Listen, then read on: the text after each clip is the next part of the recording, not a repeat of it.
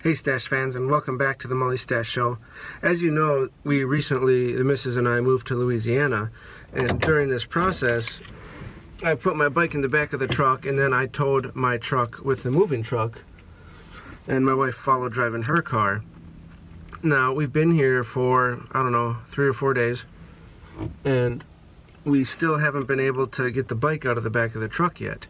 And you know, some of you know that I'm on this app called Moto Amino. It's like a motorcycle community, and one of the guys, JP300 _, messaged me and said he is willing to help get the truck, or get the bike emptied, and that would make life much easier, because I really want to use my bike, but I could also use my truck for moving stuff to the storage and stuff out of the storage.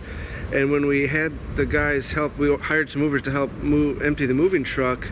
I asked them to like leave an aisle and put stuff in certain spots, and they got sort of upset, and they said, I don't like it when people tell me what to do. And anyway, they completely blocked the door. You open up the door and you can't get it. It's a solid wall of junk. And I could get some of that stuff out if I had my truck a way to haul stuff. Like I have a toolbox, for example, that goes in the back of my truck. So that would be nice to use to keep stuff secure. And having a truck for a truck is always good. So the first couple days I was here, I looked for a loading dock and I couldn't really find one. On Sunday, I ended up finding one, and now it's just a matter of getting help to help me unload the truck. I ran into some of the local motorcycle cops, and they said I shouldn't be hassled if I just go to some random loading dock and just unload my bike, that it shouldn't be a problem. They were unwilling to help, but they suggested I go to Eagle Rider. Turns out the local Eagle Rider was just about as unfriendly as the Phoenix Eagle Rider, so that didn't really help. I was pre-warned, but whatever. So now I'm just waiting for this guy. I don't know, I've never met him. It was JP300, whatever. I'm assuming his name is Jay. Help him to come help so we can get the tractor out of the Unicorn. Which sounds kind of weird. Oh well, I'm going to be filming the unloading with another camera, so it might be a different picture quality. Alright Stache fans, I don't know if you can hear me. It's kind of windy, and I'm also kind of proud of myself because I used the suction cup window mount to mount to the GoPro on top of my truck. So I'm going to do that. As I wait for this guy to get here, I'm going to go ahead and get the ramps out of my truck and put them between my truck and the loading dock there, and we'll see what happens. I don't really want to take too long doing this in case somebody decides to come hassle me, but hopefully it will be okay. And it turns out I forgot the straps. I was going to grab new straps that hold the ramps to my truck because the old ones broke.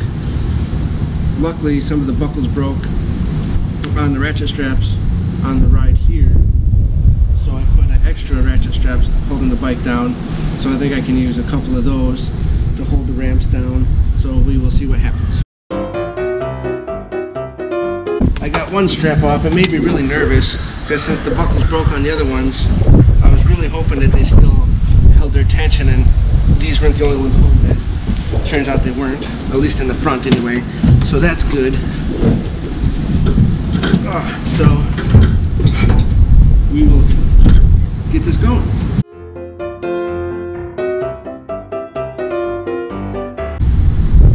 I think I'm going to put one ramp directly behind the wheel, then maybe another ramp on the side so I can walk the bike off. I don't know. It was a bit hair-raising putting this bike in this truck,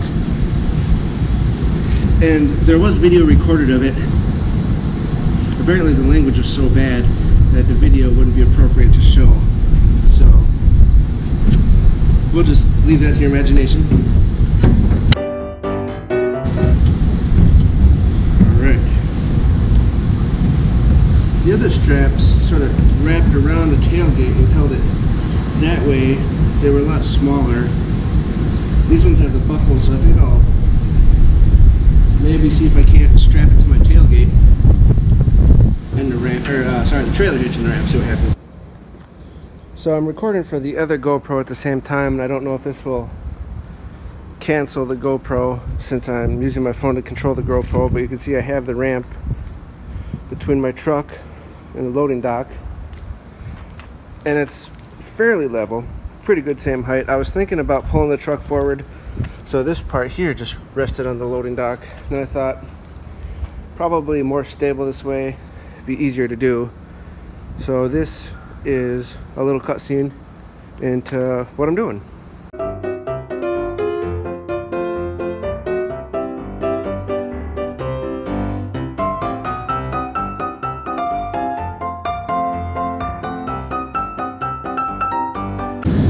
I have no clue why I'm using ramps. It just dawned on me that my truck is so close to the same height as these ramps that it makes it easier to back my truck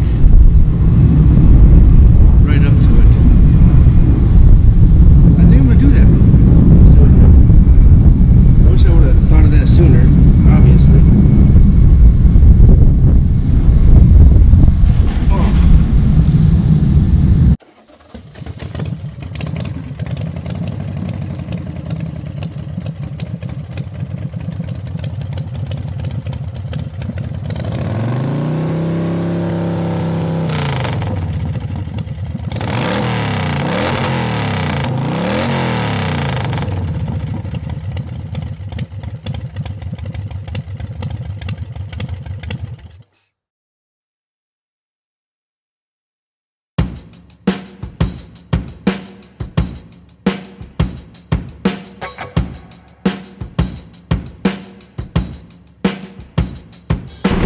Alright, Mully Stache Show.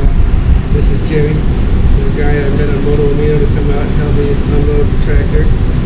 So I'm pretty foolish now that I realized I don't need range, but that's okay.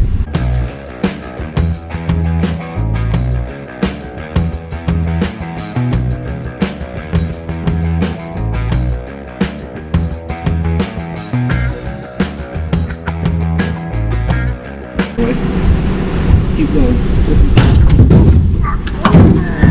I didn't. Alright. Yeah, I got it now. Oh, shit. Sorry to sit on your feet. Oh, there you go. He's probably heard it a lot.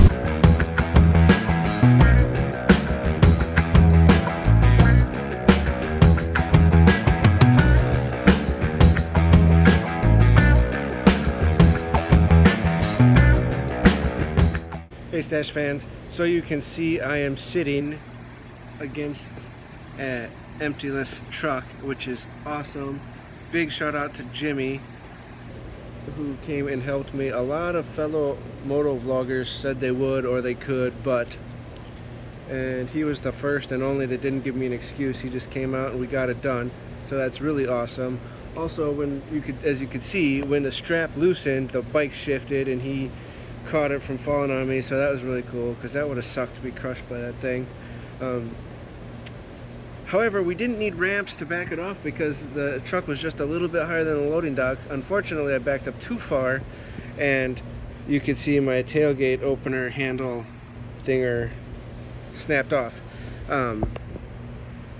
See, sure enough, there's two broken pieces, and that sucked.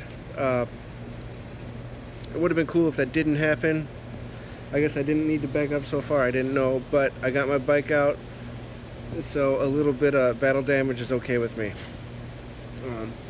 So again, big shout out to Jimmy, and he's also a fellow moto vlogger on YouTube, so I will put his information flashing up at the screen right here at the bottom right now. So that is awesome, and as you can see, I got my bike out, and apparently I left the key in the ignition because the lights are still on. So, shoot. Oh well. And as you can see, the air conditioner's chained right to the house. So I figured since that's chained to the house and the front porch chairs are chained to the house, then maybe I should put my bike in the house. So I got it in the backyard. I'm going to bring it up the stairs later, park it in the kitchen so it's with me at all times. Anyway, thanks for tuning in, and come back again for another, I don't know. Anyway, thanks for tuning in, and make sure you hit like and subscribe and check out Jimmy's link. I'll show it again. And until next time.